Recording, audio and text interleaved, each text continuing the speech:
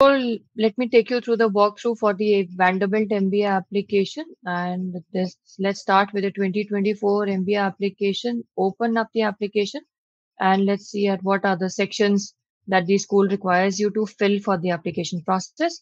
It's important to take a look at the application instructions, decide what round you want to apply to, whether you are submitting a test score or you want to go for go for a test waiver. If you want to opt for a test waiver, then you need to apply for it prior to starting your application. So it's the best time is now if you want to go and apply for a test waiver. So the application form starts with adding your personal information, add about yourself, your location, your contact details, and the next part of this application is the program information. So you need to add about whether you are a reapplicant or not in this section above all. And let's say it is yes. And then add about your primary area of interest and a secondary area of interest, following which you go to the section which is the test scores. So in terms of the test scores, the Vanderbilt MBA application will require the GMAT Focus, the GRE, or the Executive Assessment scores. These are the scores which are acceptable for this program. Waive the requirement of submitting your test score, then you need to apply for an application for a test score waiver, which you can, which you have to do as a separate process. It cannot be done from within this form itself. So if you are applying through these test scores, so another thing is about your English proficiency test. So if you are an Indian applicant, then in that case, you don't need to submit the TOEFL or the IELTS or the Duolingo English test because Vanderbilt recognizes English as the official language for Indians. So Indian applicants do not need to submit any test of the English proficiency for the Vanderbilt MBA application. If you are writing your GMAT or your GRE or your executive assessment later on at a future test date, then you just need to add that information, add the test that you are taking and what is the scheduled date that you have planned. So this completes the test score area of your application. Moving on to the education history. So education history requires your unofficial transcripts at this point in time. So you need to add your institutions, add your, wherever you have graduated from, you add the country and add the institution, add the duration, tenure, level of study, and attach the PDF or the scanned pages of your unofficial scores. Your official scores will be required by August 1 of the year that you are starting the program. So before that, you will not need that. You will also need to add your undergraduate institution and the CGPA that you gained, plus your institution type. Is it a 2-year college or what was the institution that you studied at? This will help the school benchmark it against the other international programs. And what is the highest level of education? Once you have added all of this information, you are more or less done with this section. And we can go to the employment history section. At the employment history section, again, this is about your work experience. So you need to add it in the chronologically reverse order. So add your most recent work experience first and then go backwards on this. Over here, you need to, apart from the rest of the information about your work experience, that means your organization and your starting position, your salary, and the contact details for the organization, there is a requirement of a job description. What was your job description and an organization URL. So this is an important section for international applicants because a lot of companies that you might have worked with might not be known internationally. So if you attach the URL over here, it does help the school understand your work experience in a better way.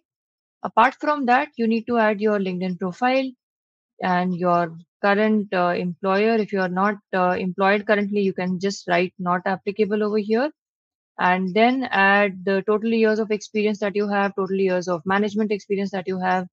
Are you in any kind of an obligation to go back to the same company, or do you plan to go back to the same company? And then what is your post MBA industry and job function that you plan to take up?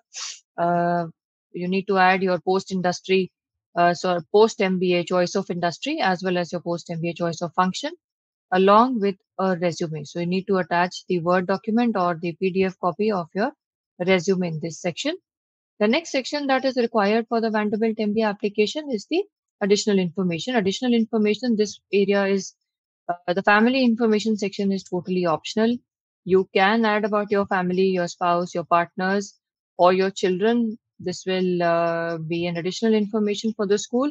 Apart from that, you need to add about your Vanderbilt connections in case there is an employee who is known to you, or you are he's an uncle or guardian. You just need to add that. Or if you have a current student or an alumni who is known to you, who's also related to Vanderbilt, this is an information that you need to provide over here.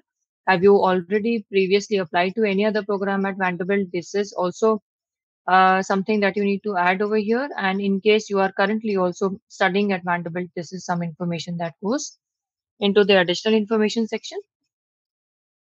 You can also add information about whether you are a member of any of these institutions, or if you are a first generation college student.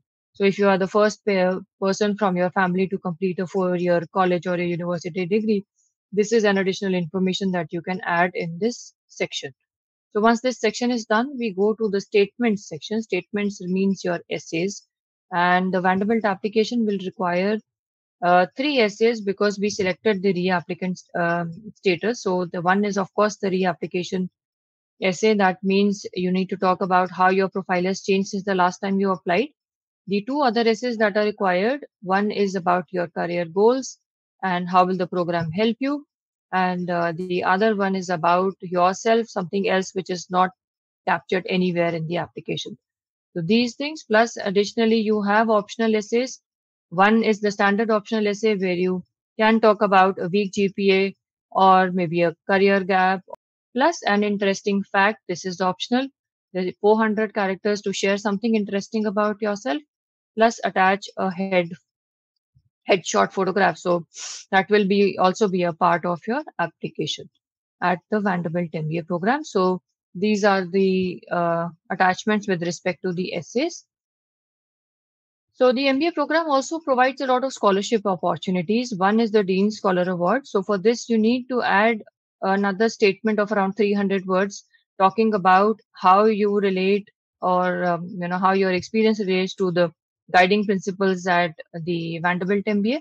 So you need to put a statement with respect to that. Or if you are applying for the Reach Out MBA fellowship, then you need to add another 300 words of a statement talking about your experience with respect to your fitment with this fellowship. So these are two additional sections that you might have to write essays for. Apart from that, you need to add your activities and honors. So if you have been engaged in any activities at the community, personal, or the professional level, this is the place to add that information. Plus any awards that you have received for any academic, community, or professional levels, that is something also that you can add over here. Name the activity, talk about your role over here, give the duration and the tenure, and then describe what is the level of activity that you had, what motivated you, or what was the honor that you received. Then you can also talk slightly about your achievement as well. The Vanderbilt MBA application does also require a video response. So there is uh, this section is from within the application. You will have 3 attempts, and you will have for the question that comes on the screen, you will have 30 seconds to prepare and up to 90 seconds to record your response. You can do it thrice. If you're not satisfied with the first one, you can always change and resubmit your response, but to a maximum of 3 responses. For the Vanderbilt MBA application, you just need one recommender. So you just need to add the details for your recommender. The application form, the recommendation form will go to your recommender through an online automated system. And the format that is used is the GMAC common letter of recommendation. So this will be openly available. You can also share this information with your recommender. And when you add the information, he can fill up the recommendation with the context of your relationship professionally with him and how he has seen you growing as a professional. Finally, it is time to sign off. You just need to add your signature, review the application once, and this is all about filling up the Vanderbilt MBA application. So all the best, and do add your questions in the comments, and we'll be happy to address them. Make sure that as an applicant to the Vanderbilt MBA program, you do reach out to the school, participate in the outreach activities.